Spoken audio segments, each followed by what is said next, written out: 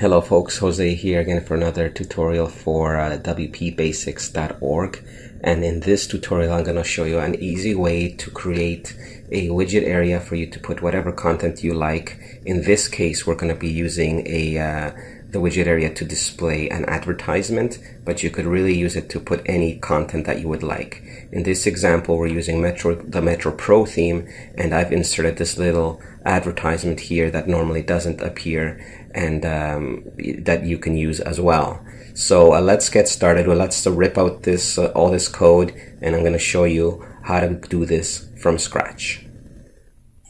So as you can see, I've ripped out all the code now, and the advertisement is no longer there. And our first objective is to register the widget area so that we have a widget area somewhere here that we could drag our widgets to. So the first thing we need to do then is go to our text editor, and we need to register a widget area. So we'll just call this before content, and before content. In this case it's the Metro Pro theme. And don't worry about memorizing this code. Try to pay attention more as to how it works more than anything. And let's just save this and see what we have so far. So let's go back here. So if we refresh this, we can see that this already appears. Now, an easy trick to do so you don't have to memorize this code is to find your theme, and most likely it already has widget areas such as this one. See here, you could easily just copy this, paste it here, and just rename what you need to, a few things there. Like you would rename the before content and the name of it, and you can put in your own description, but that's an easy way to do it. I just happen to have it programmed so that it's a little faster for me. So now that we have it registered, the next thing we want to do is we want to add an action.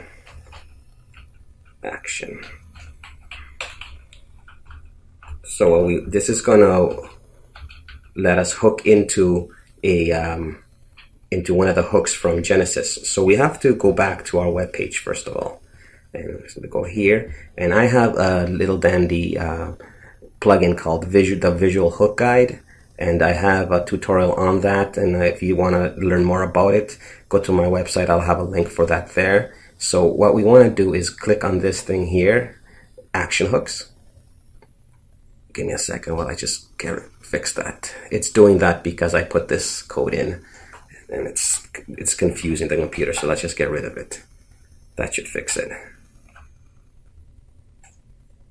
Okay, so we want to do the visual hook guide. So we want to put the advertisement somewhere around here. So let's copy this hook. Okay, copy that. Go back here. Now let's add our action. Action. So let's put that, give me 1 second, in quotes. Paste that in, put a comma, and then we gotta name our pardon me, our widget that we're gonna call it. So just put your first two initials is always a good idea, and then you can call it whatever you want. I'll just call it before con. Yeah, that's fine. That's fine. That should do it. And then let's close that off. And then what we want to do is we want to create a function. And then what we want to do, just to make sure we don't make any mistakes, copy this, because that's the name of the function we're hooking in. Okay, paste it here. Put a little space. Okay. And then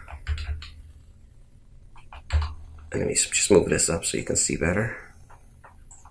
Okay, so now whatever code we put in here is going to appear. So now we're going to put a little code just to display our widget area. Let me just tab this over so it's neater. Okay, tab that. Now display widget area. So all we have to do now is in here put in the name of our pardon me, before content is what we called the widget area. Sorry about my voice, I have a bit of a cold right now. There you go. Let's get rid of some of these spaces. Okay, save that. Okay, and let's go back to our web page and see if we got that there. Give me a second. So let's refresh this page. And there's a little bit of an error on line 155 it says, so let me just take care of that right now. Give me 1 second while I fix that. So here we go, I put a dash here instead of an underscore by mistake, so let's fix that. Yeah, they don't want you to put dashes. Let's save that. And if we go here, nothing appears yet because it's empty right here. So let's say we wanted to put an advertisement. We would go to our, affiliate page or whatever you have, copy the code that they provide, and then just go to your widget area, paste it in. Now it's supposed to look like this. So let's have a look if that works for us. We refresh it. Let's get rid of this. And we clear it, and there you have it. So now this is going to appear on the front page. If we check out the other pages, you can see it's not there. Now let's say you wanted it the opposite, where you didn't want it on the front page, you wanted it inside the single posts. So all you have to do is change the hook. So you have to just use your visual hook guide again, go into your action hooks, find where you want it to enter. So let's say we want it to be right here, right before the content. So just copy this hook, go back into our text editor, and all we have to do is change this. Oops. Wait a minute, a second, it's giving me a hard time there. Change this hook. So we replace it. Let's save that, and let's go back to our page. And let's close this, clear it. So you can see it's not there, but if we scroll down, it's down there. The problem is that, in order to fix that, that's fairly easy. The default, what's it called? The default, I think it's priority for lack of a better word, is 10.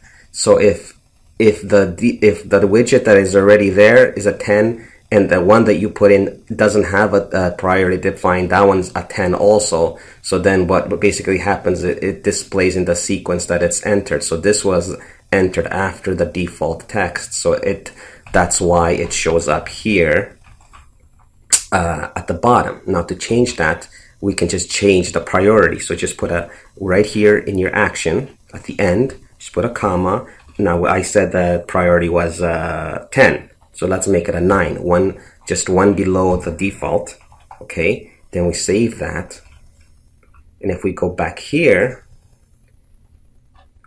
we now have the advertisement before the content. And we can see here that it's no longer on the home page. Now there are a bunch of things you can do and to control where it appears. You could even control on which posts it appears, but I think that's enough to get you going. So I hope you like this tutorial. If you have any questions or any comments, just leave them in the comment section and I'll reply to them as soon as you can. Don't forget to like, don't forget to subscribe, and I'll talk to you later. Bye-bye.